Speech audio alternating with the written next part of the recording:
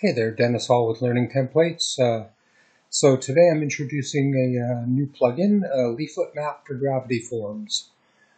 This is version 2.0.2 is the first public release of the plugin. I've been using it for over a year now, and I've had quite a few test people using it as well. It's ready for public release.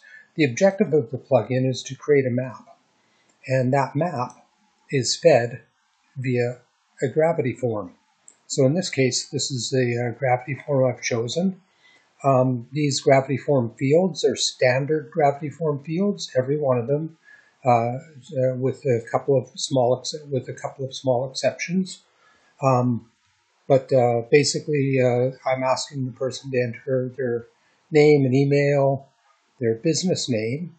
So this is a little special. In the map, I've configured it so that it can use business name as the title of a pop-up. So when if somebody were to create a map pin on the map, then their business name would be the title of the pop-up when somebody came and clicked on that pin. As well, the description, please briefly describe your business. That is also selected to show in the pop-up. These are just gravity form fields. That's all they are. They're not special at all, i.e. they're not made by me.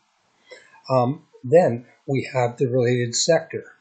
The related sector, in this case, I've added a bunch, and you'll see how I've done it. Again, standard gravity form radio button field type.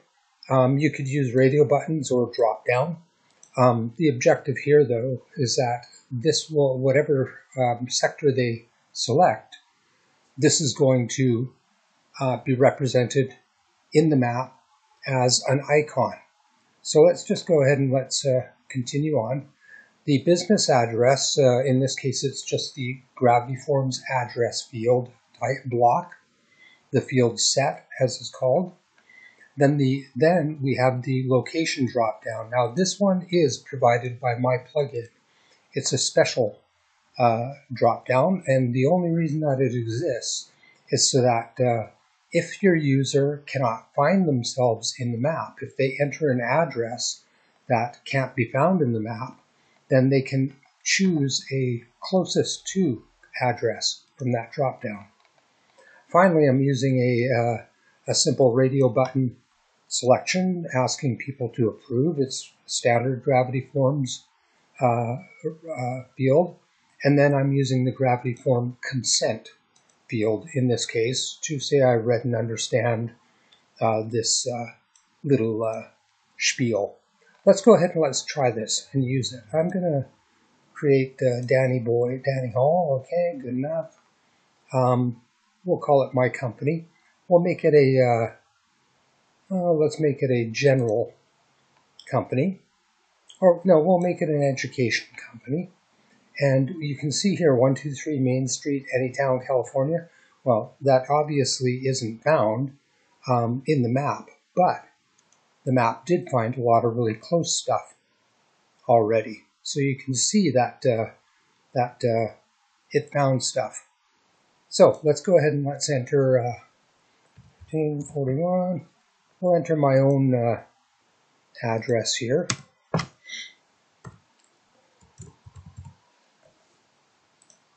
Okay. It'll take, this is the standard gravity form address field set, so it will work as per normal. In this case, I'll do that and select Canada. All right, so now it's loading the locations and it found my address in the map, so perfect. So what I'll do, I'll just give myself a company name here. Learning Templates Incorporated, and I'll do a nice field. So you can also allow people in Gravity Forms to upload an image like their logo, but I'm not so sure I'd go with that right now. It's up to you. In my case, for testing, I'm not going to bother because this is just a standard gravity forms field. So we create great stuff. Good enough. I'll just make it centered and make it big. Maybe give it a nice color too. Good enough. Okay, so in this case, I'm just, again, filling out gravity formed fields and done. So in this particular case, the map, prior to the person's pin actually being applied to the map will show this pin to them, and that's just so that they can check as they're entering in the field, as they were entering in the field, they could come up and they could check on the map, does this look right? They could also try and find themselves on the map as well, and then use that address that's found. Finally, there's a few things here related to the gravity form field for the type of the category, let's say. This here will also pick up those same categories that are entered as into your gravity form. In this case, the radio buttons, the sector radio buttons. So this will pick this map menu will pick that up. So somebody can later come and filter the map. So in this case, and once it's submitted, etc., then they can clear it and close it. Let's go ahead and just reload this page, because in this case, the map is actually showing up already. And there we go. Learning Templates Incorporated, we create great stuff. So that's that. Now let's go ahead and let's find out how that was all done. So I will go into the forms themselves, and I will edit that form. And again, going through these, this is a standard name, gravity form name field, gravity form email field. In this case, it's a single line text field.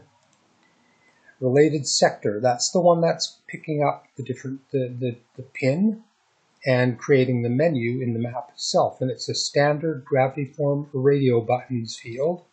When you do edit the choices, you do want to make sure that the values are unique, because that's what's being used. That's it. That's it for that. So that's the different sectors in the map. It's in the gravity form that show the different icons. Then I have the business address, absolutely required for mapping purposes. The drop down is coming from my plugin, and latitude and longitude, you did not see them in the front end. They're hidden.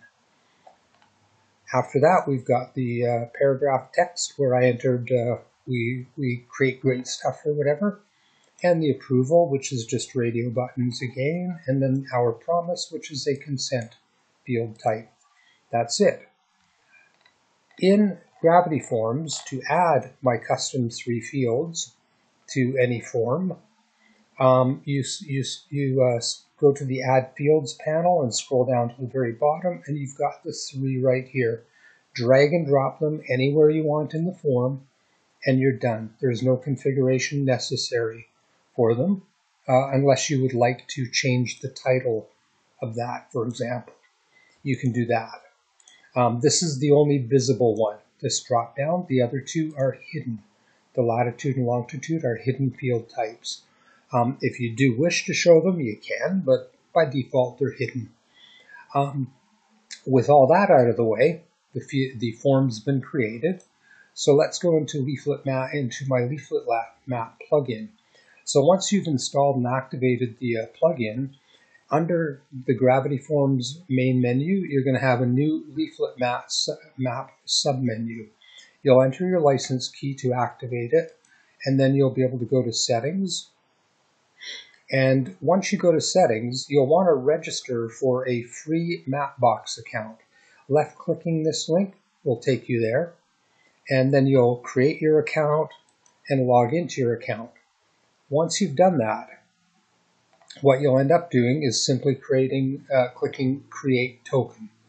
Mapbox will create the token. You'll then copy that, and you'll come back to here and paste it into this field. With that out of the way, you can then create a new page or use an existing page in WordPress and simply add in this shortcode, Gravity Forms Leaflet Map map. Once you've added that shortcode, then what will happen is the map will show up in that page.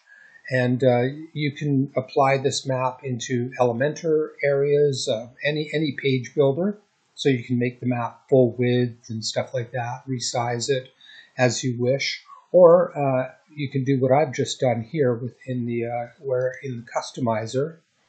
In the WordPress customizer, I've simply added in some additional CSS, where I've resized the map. So we'll just go into Customizer here. And if you purchase this plugin, I'll be able to provide you with the custom CSS, but that's it. If I were to comment out this CSS, then what would happen is the map would go to the default WordPress size for that block.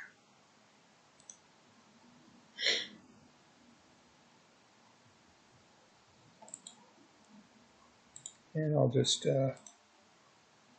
clear my cache,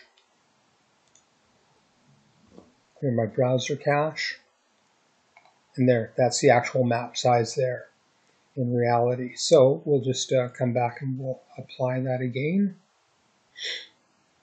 When you do resize the map, you may find this icon will move, and that's how come that's another thing I've got. And again, I can provide the CSS, no problem to change that.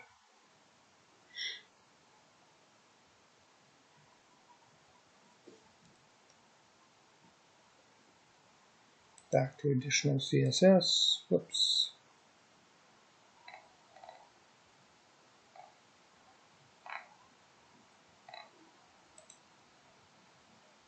And we'll uncomment that, and publish.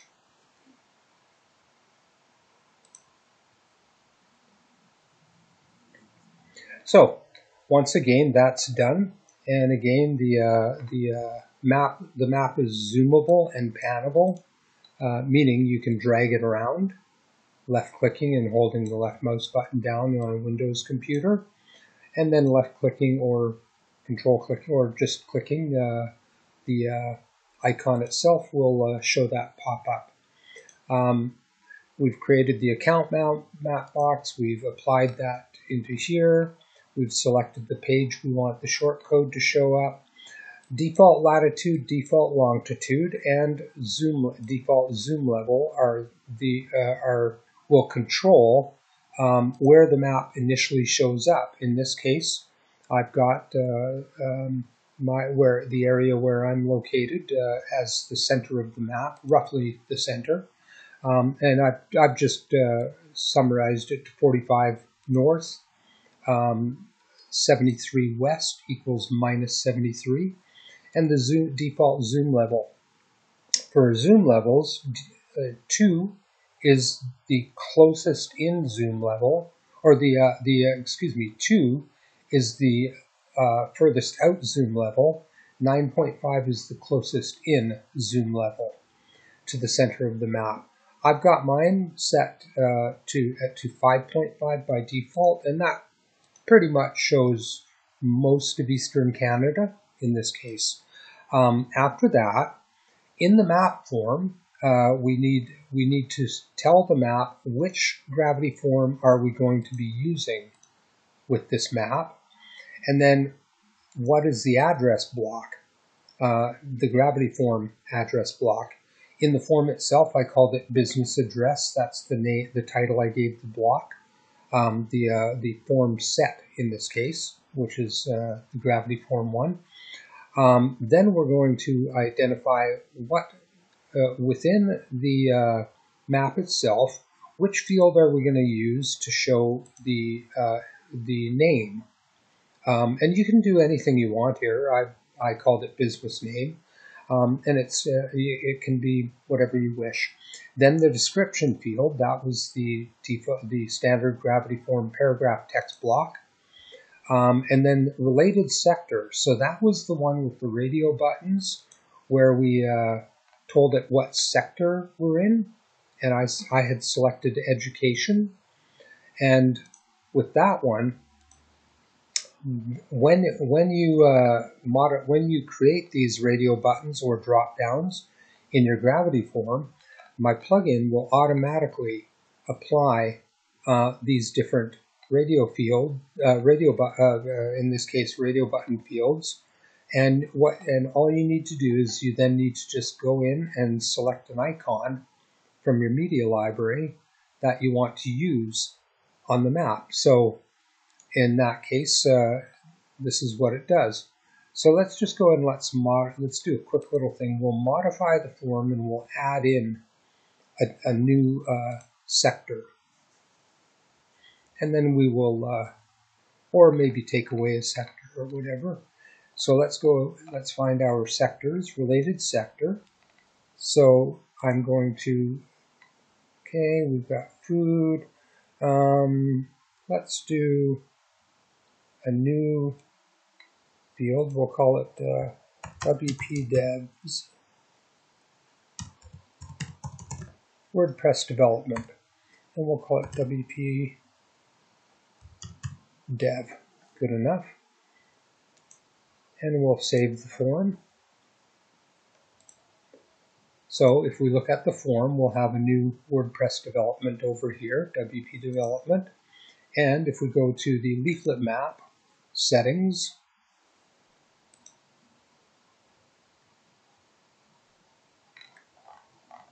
we now have a new one that says you have not selected an image for the map pin. Let's go ahead and let's select an image. I don't know. We'll do maybe let's just do, well, that's not a good one. Let's go ahead and let's see if we can upload an image.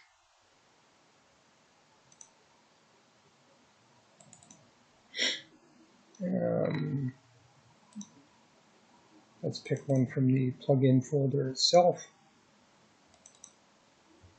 We'll just do that one. Good enough, and we'll select it. And now it's set. Save it.